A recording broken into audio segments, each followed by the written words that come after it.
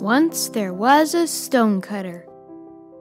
The stonecutter worked hard every day carving stones from the mountain.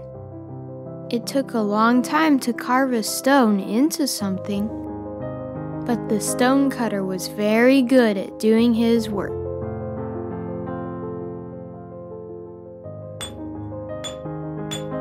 He used a hammer and a chisel, and he worked very carefully. He patiently cut away each piece of stone. Every time he would strike the stone would change a little bit. A piece of stone would break off and fall to the ground. Sometimes a small piece would fall off. "Ouch," said the stone. "That hurts. Why are you breaking pieces off of me?" The stonecutter said, "I know it hurts to change some things, but I can see something wonderful inside of you." "But it hurts," said the stone. "I can stop if you want me to, and you can stay the same. Or, if you trust me, I will show you the beautiful creation that's hiding inside of you." "Do you trust me?" asked the stonecutter. "Okay," said the stone. "I trust you." The stonecutter started working again. Every time the stonecutter would strike the stone would change a little bit, and sometimes a big piece would fall off. "Ouch," said the stone.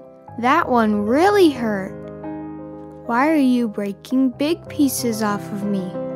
The stonecutter said, "I know it hurts to change some things, but I can see something wonderful inside of you." "But it hurts," said the stone. "I can stop if you want me to, and you can stay the same. Or, if you trust me, I will show you the beautiful creation that's hiding inside of you." "Do you trust me?" asked the stonecutter. "Okay," said the stone. "I trust you." And the stonecutter started working again.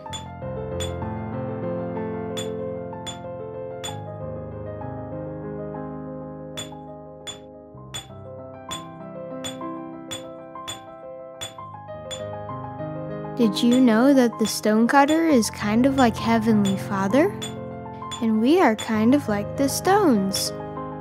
Heavenly Father can see what's inside of us, and He knows what we can become. Our edges are rough, and we aren't finished yet. Sometimes we might say, "Heavenly Father, this hurts. This is hard. Why are you doing this to me?" But if we trust Heavenly Father, we will see that our afflictions only last for a little while. He will help us learn, and He will help us grow. And one day we will be able to see the beautiful creation that is inside of each one of us. "Thine adversity and thine afflictions shall be but a small moment, and then, if thou endure it well, God shall exalt thee on high. All these things shall give thee experience, and shall be for thy good." We hope you enjoyed this video. If you like what we're doing and you want to support us, please visit our Patreon page at patreon.com/latterdaykids.